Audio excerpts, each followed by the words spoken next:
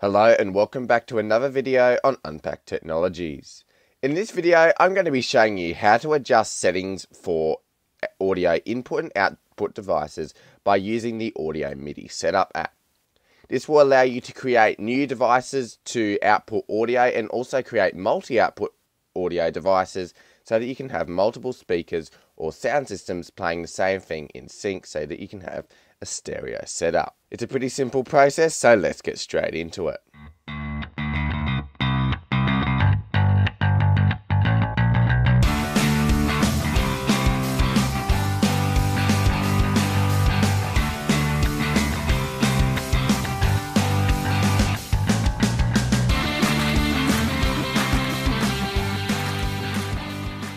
Alright, so to start off, we'll need to open the app on your macOS device. So this Mac is running macOS Monterey, but this app exists on a large number of macOS versions prior to this. So don't worry too much about which macOS version you're running.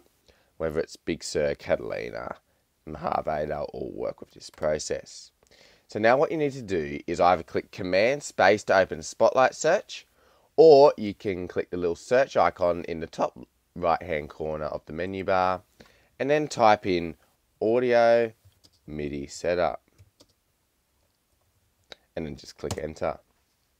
Now you'll see the app open up like so, and you'll see all the different controls. So there's already some existing audio devices set up here. So we've got my monitor, which doesn't have any speakers, so these controls won't work on it. The external microphone, which is my headphones on their microphone right now. So that's what I'm recording on right now. And you can see that this is an input only device here. And you can change the format here and some of the primary stuff. And you can adjust like the balance of it, whether it's left or right. I'm not going to play with that too much because it's going to stuff up the microphone quality here. We've got the external headphones, which is the same headphones I'm recording on, but this time this is for the audio output. And you can see here, this is where you can change the balance to all the way to the left, all the way to the right, or somewhere in between. I recommend leaving that as 0.5 so it is balanced. You can change the primary value here, decibel values, all that. Now, don't worry too much if you don't really understand this setup here. That's a bit more advanced. In most cases, you won't need to ever touch those settings. We'll get to how to create the new output devices in a moment. And then we've also got the Mac Mini speakers where there's also similar settings for it. So what we're going to do is to create a new device, we're going to click the little plus button in the bottom left-hand side of the app. And we've got a few options here. We can either create an aggregate device or create a multi-output device. We'll start by creating an aggregate device and then I'll show you what a multi-output device is later. So we'll click create aggregate device here. And this is mainly used if you just want to have one device playing the audio. So what we can do here is there's a tick box to say use, and you can say, all right, I want to use the Mac Mini speakers for my device here. And then you can also adjust like the drift correction here, and you've got your sub devices. So if you had a couple here, you'll see that they have sub devices, but you can see that when I added the external microphone, we now have an input channel.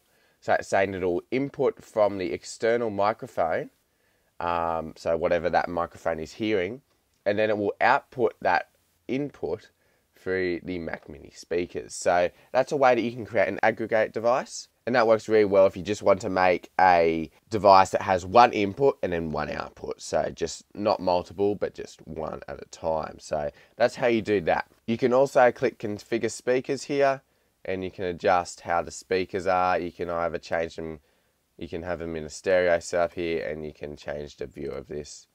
I'll just leave it on isometric here for now.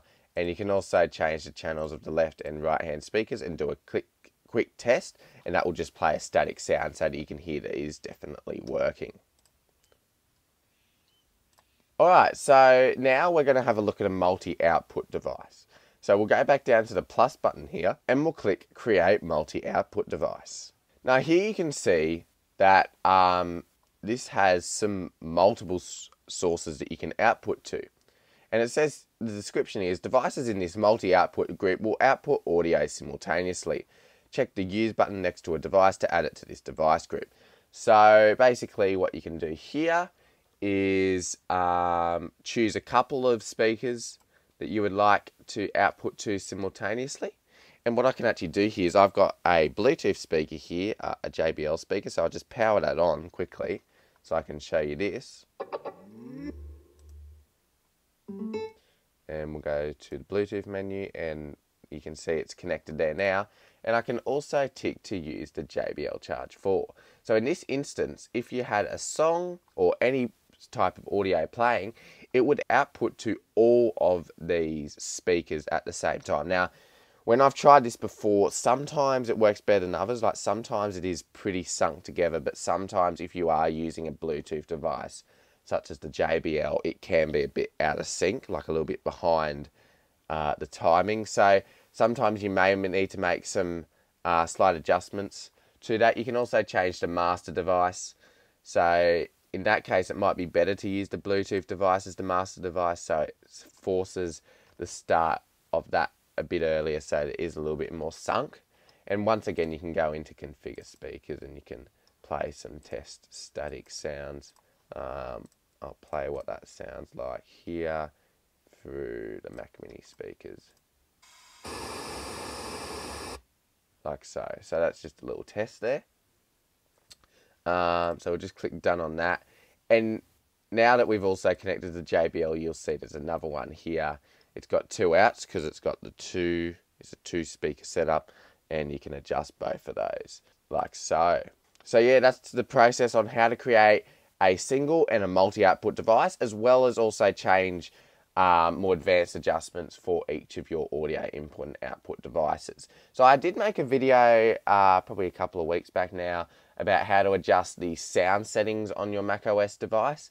That was a bit more of a basic overview just in the system preferences app, but this one is more advanced, like we're using the specific audio MIDI app and we can create, aggregate and multi-output devices. So that's sort of how this process works. But if you would like to see that system preferences overview, I'll leave that linked in the cards right now and in the description below. So you can check that out if you'd like to see that. So yeah, hopefully this was helpful and you've had some great success in adjusting your audio settings and creating these new output devices. And let me know in the comments below how you've set these up in your homes and how it has worked for you. And also if you've got any video suggestions, you can just leave those comments below. Thanks for watching this video on Unpack Technologies. Don't forget to leave a like, comment and subscribe, and I'll see you all in the next video.